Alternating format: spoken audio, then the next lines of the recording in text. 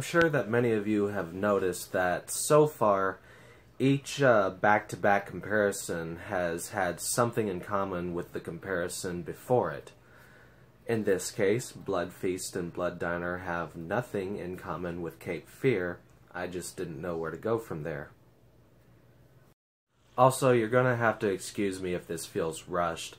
In about 45 minutes, I'm supposed to be picked up by my friends to go to a fall festival with them, so I would like to just get this done and uploaded before then. Whether I accomplish that remains to be seen. As was the case with Tourist Trap vs. House of Wax, Blood Diner is not an official licensed remake of Blood Feast, but that was what it was intended to be, and it does have more in common with Blood Feast than 2005's House of Wax did with Tourist Trap. In both of these movies, you've got a killer who's going after women and collecting body parts from them so that he can reconstruct and resurrect this Egyptian goddess. So it's almost like a Frankenstein story. So to start off with, I'll give you a brief comparison of the Egyptian goddess in each film. In the original film, she is referred to as Ishtar, whereas in the remake, she's referred to as Sheetar. She never even appears in the original, so she's not technically a character, but at the end of Blood Diner, you do get a little more payoff.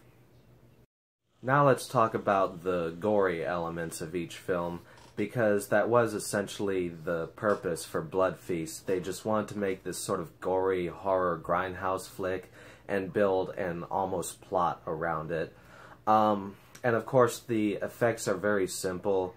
Not a lot of them are very convincing, but at the same time they are very gross to look at in some scenes. Though most of the time I couldn't even tell what parts I was supposed to be looking at. It just felt like they took these random substances and just threw a bunch of red paint on them. But again, it was still kind of gross to look at. I will admit there was one scene involving someone's head being busted open, and it almost looked like they were using real brain. As for Blood Diner, I wouldn't consider it to be gross at all, mostly just because it's played up for more comedic effect. Like, there's a point where somebody gets hit in the back of the head with a shovel and his eyes just pop out of his head and land on the ground. And then there's a point right after that where someone's head just kind of pops out of their skull and up into the air. I don't even know how that happens. It's not the type of movie that you can question for physics. And the killers in this movie, because there are multiple ones this time, seem to have superhuman strength, because there's one point where one of them picks up a body and just kind of tosses it like a sack of potatoes. And then another scene that I need to bring up is a point where someone's head is dipped into this frying oil, and when it comes out, like, the fried batter around their head isn't even slightly head-shaped, it's just a perfect sphere shape. So it's pretty cheesy, but pretty funny. Now let's talk about the police in each film. In the film Blood Feast, there are two policemen who have got just tons and tons of exposition to spare. They say a lot of really obvious things, and they don't come off as the brightest people when they're trying to solve this case, but at the same time I still kind of love them just because of how unintentionally funny some of their dialogue is. In the remake, for one thing, I don't even know if the voices of these characters were the voices of the original actors you saw on screen, because they just sound so off whenever they're talking, and they still have a lot of corny dialogue, but in this case it's a little more intentionally humorous. And then there's this more intelligent female detective who joins them in the movie. She plays it a little more straight, but she's still got some very funny scenes as well, particularly when one of the cops is trying to hit on her, and it's really not in the smoothest way.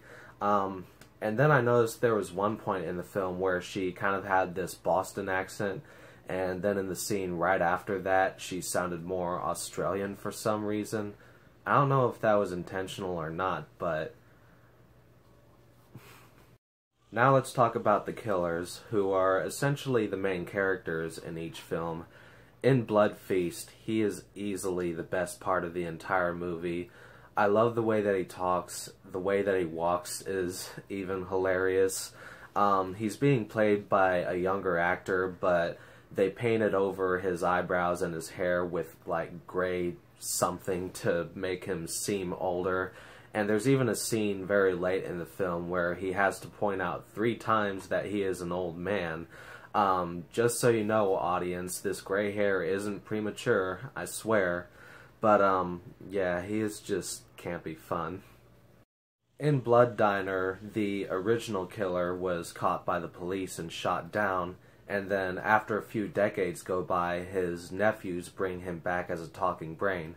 Once again, don't question the physics of this movie. And his nephews essentially take his place to fulfill his destiny of bringing the Egyptian goddess Sheetar back from the dead. One of the killers is a complete idiot, but also a very skilled cook, and he also does most of the killing. His brother is just a little bit smarter, and he's also capable of hypnosis, which the killer in the original Blood Feast was as well, but between them, they don't even have 2 brain cells to rub together. Their uncle is essentially the brains of the operation, and I make no apologies for that pun.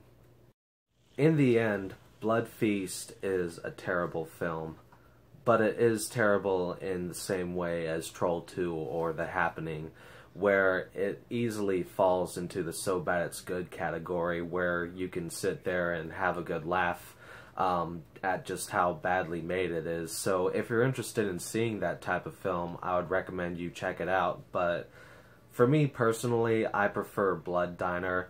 I like the more intended humor. It still gets plenty of good laughs out of me. And I also like how there was more creativity put into it. It's not a great film by any means. Don't let me hype it up too much. It's actually really stupid, but it's one of the strangest and silliest horror films you're ever likely to see, and I kind of love it for that. Anyway, that's all I've got to say for this comparison. I hope you all have a good one.